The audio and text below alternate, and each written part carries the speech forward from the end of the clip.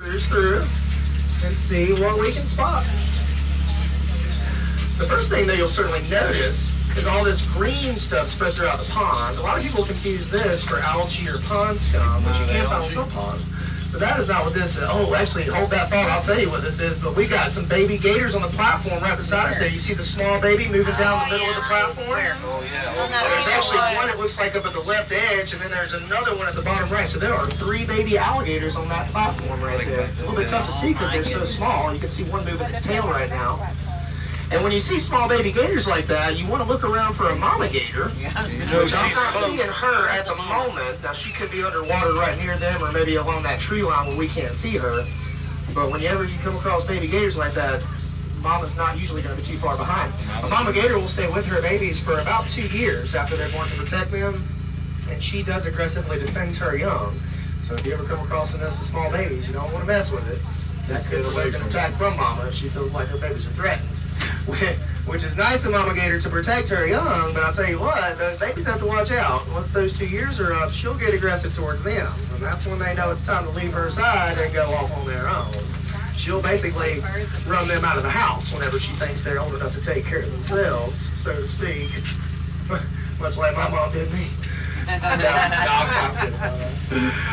And I'll tell you more about gators. Hopefully we'll spot a few more as we go through here. But yeah, this green stuff I was talking about is called duckweed. A lot of people confuse it for algae or pond scum. But this is duckweed. And duckweed is one of the smallest flowering plants in the world. Each individual plant is just a little green or red speck. You'll actually see more red here on the right side. But a little green or red speck. And the wind blows these together to form the thick chunks you'll see spread throughout the pond here. And the ducks, they love to eat it, hence that name, duckweed.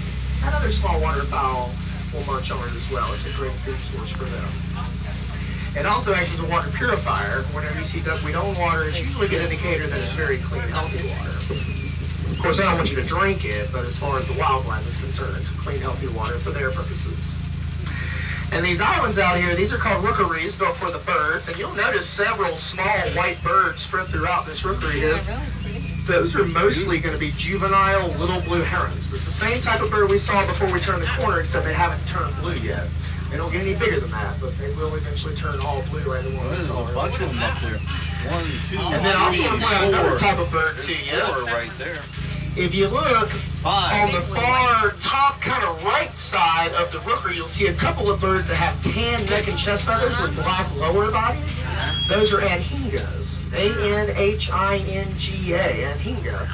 And those are females. The females have the tan neck and chest feathers, the males are all black. But those are neat birds. When they hunt underwater. They can hold their breath for about 15 to 20 seconds underwater. And when they're lucky, when they pop to the surface, they'll have a little There's Oh yeah, right there. And then yeah, we got the star of the show, good old American alligator hanging out right there on the platform. There's also a family of ducks right up here as well. You got a mama duck, and it looks like maybe 6 or 7 babies she's got trailing right behind her. Yeah, good old American alligator hanging on the platform. What about maybe 4 feet or so for that one? Which the tail of an alligator will always make up at least half its length, as you can kind of see there. And they'll use those tails to propel themselves through the water. That's their main swimming tool. You don't typically see alligators move very quick that often. But large adult alligators with long, powerful tails can hit speed swimming of up to about 20 miles per hour. So unless your name is Michael Phelps, so I wouldn't recommend trying to ever outswim. Those white birds are everywhere. And those platforms, those are built for the gators, which all the wildlife uses them. But they're built for the gators specifically because gators are cold-blooded reptiles. And they don't have an internal mechanism to maintain their body temperature, so they use outside sources like the sun and the water to heat and cool themselves. So they built the platforms out there as sunning boards for the gators and the turtles to climb a bone to get some sun when they need it. It helps keep the gators off the pathways, and of course gives us a great look at them when they are up on them. Though it doesn't always keep the gators off the pathways, they will still get up on these walkways to sun themselves as well. So you always want to be aware if you're walking around these areas, because you are walking with the gators out here. That being said, we've never had an incident where the gator ever hurt anybody here at Magnolia. They're not typically aggressive towards humans. Attacks are very few and far between, but they have happened in other places, so always be very aware. You certainly don't want to become the first incident here at Magnolia. What's that?